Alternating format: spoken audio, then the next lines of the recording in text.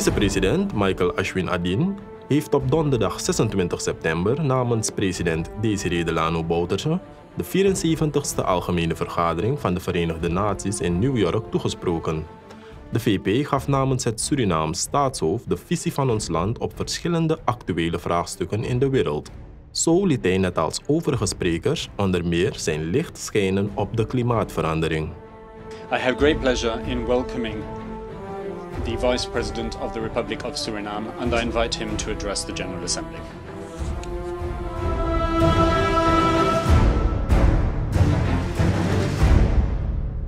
Your Excellency, Tijani Mohammed Bande, President of the General Assembly,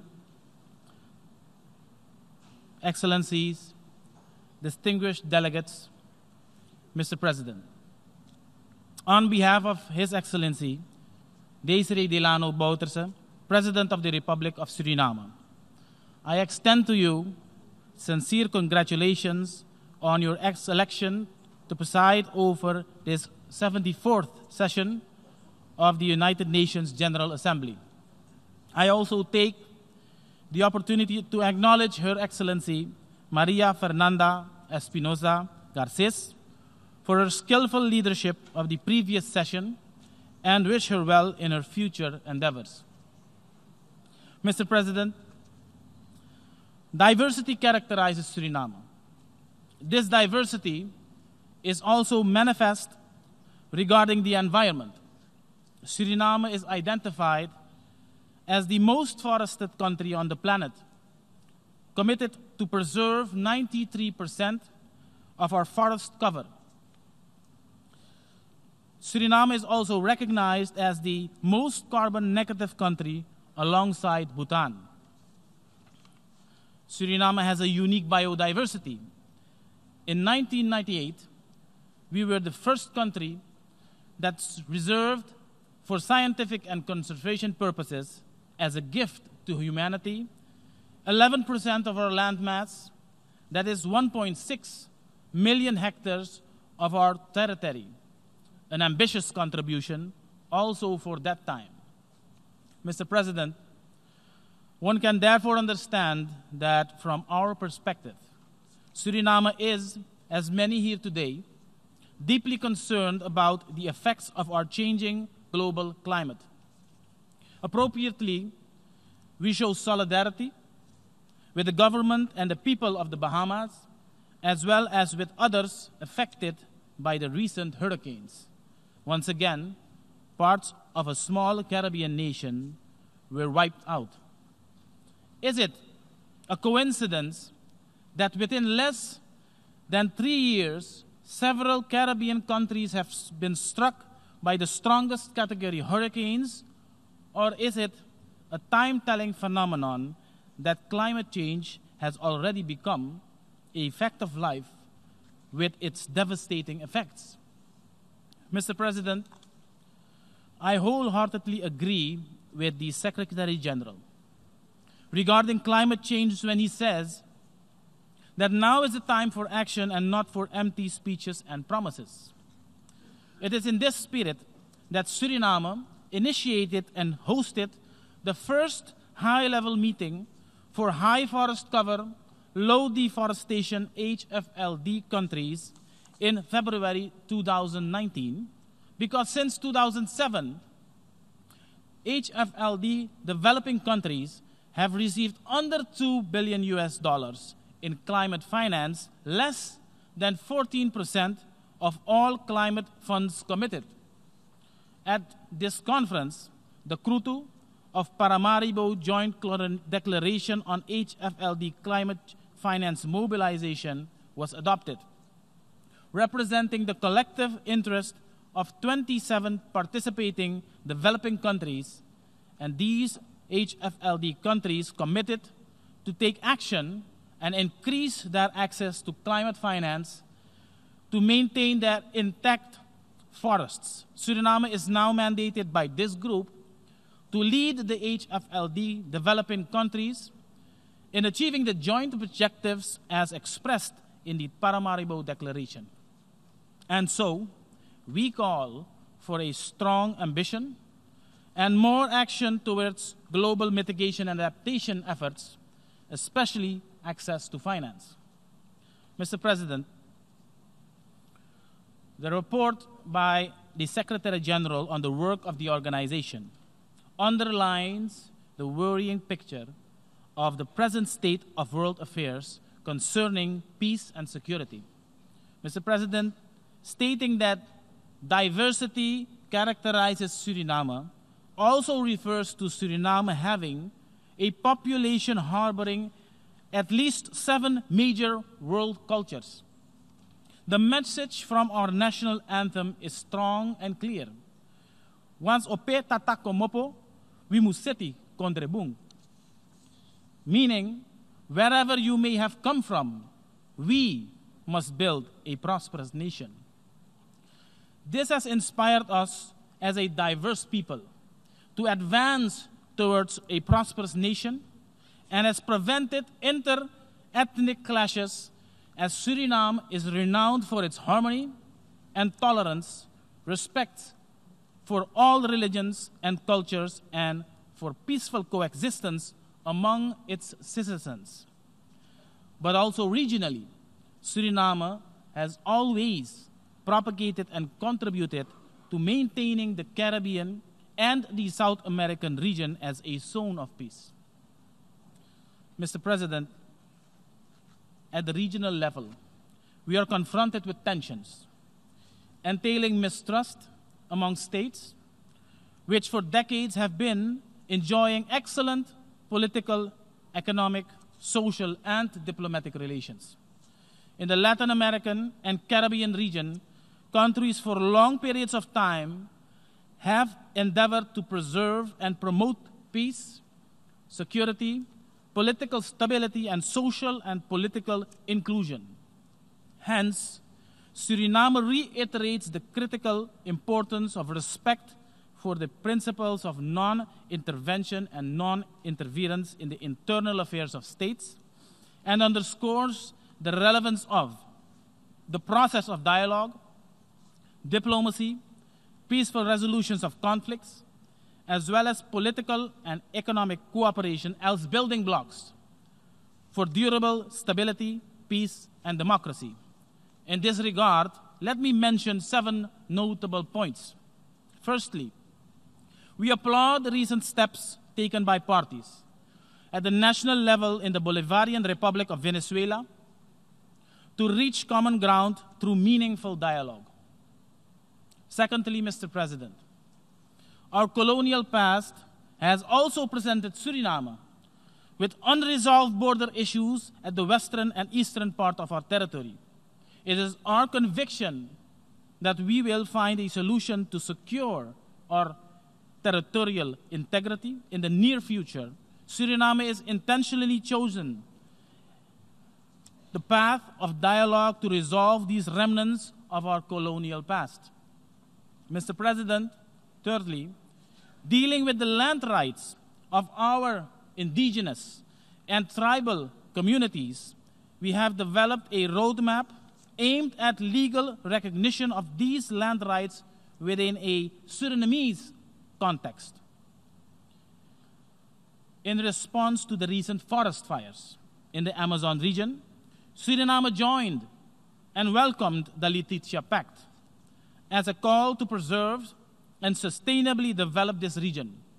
Here, we emphasized clearly the inclusiveness of all Amazonian countries as part of a living Amazon that compel us and these countries to rise above political differences, organize relevant provisions to secure the development of indigenous as well as the tribal communities, and uphold the sovereignty of countries and the sovereignty of the Amazon as a region. In doing so, we will continue utilizing the provisions under the Amazon Cooperation Treaty Organization, ACTO. Mr. President, we consider the ongoing trade disputes among major international players a serious challenge with far-reaching consequences for our local economies as well. In the same vein, we strongly oppose blacklisting, and the arbitrary seizure of funds without due regard to the severe consequences to the economic stability of countries. These unwelcome actions remain major obstacles beyond the control of many nations. An atmosphere of trust and political will is crucial and should lead to dialogue and cooperation. Comparably, by the same token, we strongly disapprove of the continuation of the more than a half-century-old economic, financial, and commercial embargo against the sister Republic of Cuba and its people. Repeatedly, the vast majority of nations have taken a stance against this embargo. One may wonder if it's now, finally, not the time to understand that the continuation of these measures have been and will remain counterproductive. Lastly, Mr. President, with our extensive open borders and sparsely inhabited hinterland, Suriname is a victim of the trans-border illicit drug trade. The recent adoption of the National Drug Master Plan 2019-2023 is a testimony to our resolve to combat this illicit trade. An important component in this plan is international cooperation. Bearing this in mind, Suriname co-chaired the bi-regional partnership between the EU and CELAC on coordination and cooperation mechanisms on drugs, resulting in the adoption of a document that contains the necessary guidelines on the fight against illicit drug trafficking and drug-related transnational crime. Mr. President, concerning the youth, we all are witnessing today how young people are voicing their concerns with regard to their future, and they have the right to do so. As lead head for youth in the Caribbean community, Suriname strongly advocates for youth involvement as a prerequisite for sustainable development. Suriname has made a deliberate choice to meet that expectation. We pride ourselves in our intergenerational approach that provides opportunities for youth to engage and participate at all levels of decision-making. Here today, youth are an integral part of the Surinamese delegation as well. Mr. President, threats and propositions in achieving the goals of the 2030 Agenda for Sustainable Development have been the topic of concern. Every member state has their own challenges. In this regard, Suriname notes the economic stagnation that has come as a consequence of the fast and steep decline in world market prices of crude oil and gold from 2013 to 2015, thus significantly diminishing the foreign currency earnings of the Surinamese economy. And in response, the government executed a homegrown reform program. Homegrown because this government is cognizant of the fact that our main asset for development is our people. In 2010, President Bouterse envisioned and commenced a social contract with the people of Suriname. Universal health care, general pension, minimum hourly wage, access to affordable housing, and education are the main components of this social contract. That is, government, and that this government, amidst the economic crisis, continued to uphold. Today, in record time, the economy is recovering steadily with positive growth already in 2 consecutive years, 2017 and 2018, while inflation has come down from double digits to a single and still falling. Since mid-last year, inflation has dipped below 5% annually. Exports and imports are both much stronger than during the crisis years. Secondly, I must mention, Mr. President, an obstacle still unresolved and if not addressed will make the achievement of the SDGs practically unattainable. and that is our classification as a middle-income country. Like many other developing countries, including the Caribbean, this classification is based on GDP per capita only and does not reflect our vulnerabilities. We strongly reject this unrealistic classification, which disregards the full set of challenges that we face and which could be addressed with urgency, should be addressed with urgency. Access to concessional financing for our development is critical to allow for accelerated implementation of the 2030 Agenda.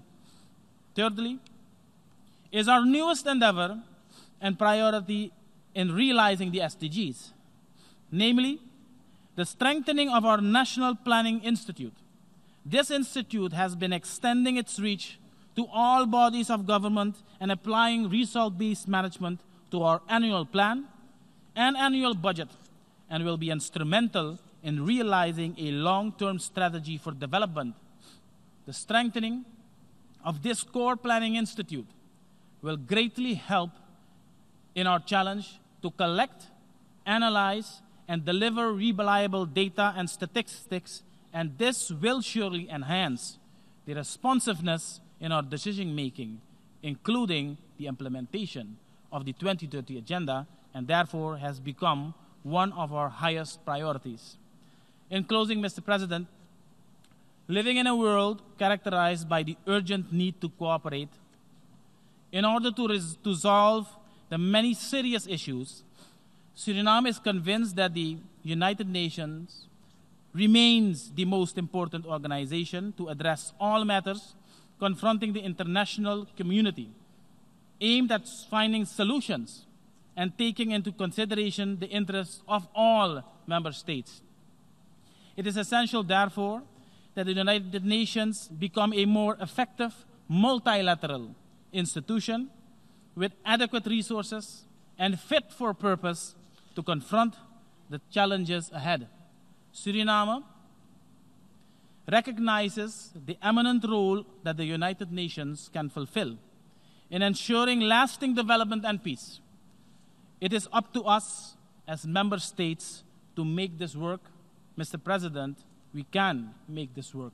I thank you.